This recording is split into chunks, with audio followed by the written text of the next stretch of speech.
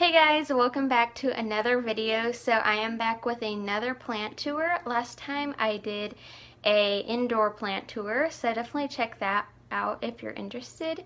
And then so today's video is going to be a vegetable and fruit garden tour. So make sure to subscribe and like this video if you like it. And here is my garden. We have Xenia hanging out with us for the plant tour. And also Sydney. The first thing I'm going to start with are the peppers. So we've had some that died. The ones that are alive, we have a lipstick pepper right here, a bell pepper, a banana pepper, and then the rest that don't have labels, we don't know exactly what they are. They're probably bell peppers. Oh, what's this one? Yeah, this one's a bell pepper. And then this is a tomato. I don't know why it's in here, but I'll just let it grow. Then in the next box, I have some tomatoes. This one is really small because we just planted it, but as you can see, we have some really big ones, and we have some blooms coming, which if you didn't know, that means some tomatoes are gonna start growing there. So the peppers and tomatoes are both in these rolly things, and you just fill up water right here. And just a little tip with tomatoes, if you didn't know, you're not supposed to get their leaves wet. If you do, it's not the end of the world, but yeah, that's why I have them in here. I just put the water in here, and it's kind of a self-watering type thing. You probably noticed I just made my plant labelers out of a cork and a toothpick.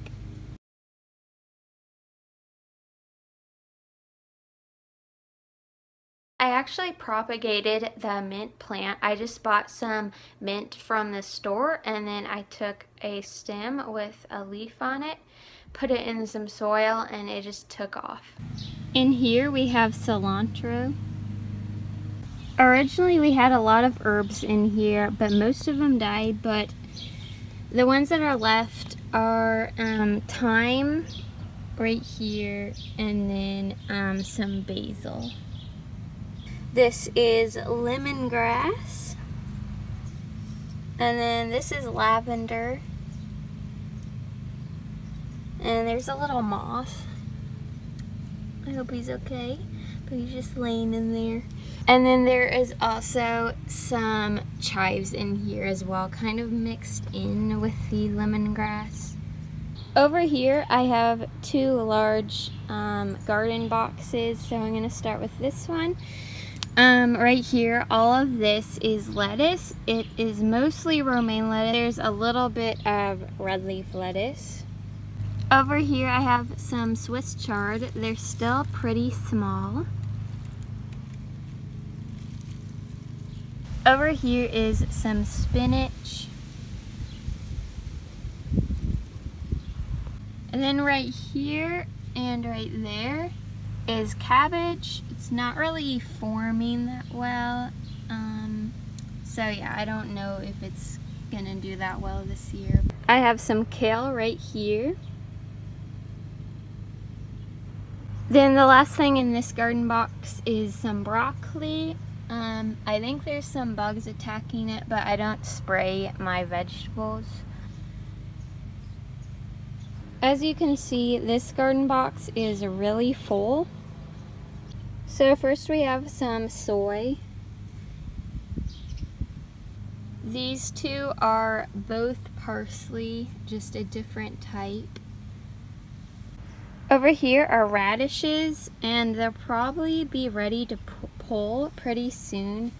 Let's try to find one that's kind of sticking out here. Okay, so you can see it's kind of red right here, so it'll probably be ready to pull pretty soon. There's some carrots over here, and they're actually mini carrots, so they won't grow as tall as regular carrots.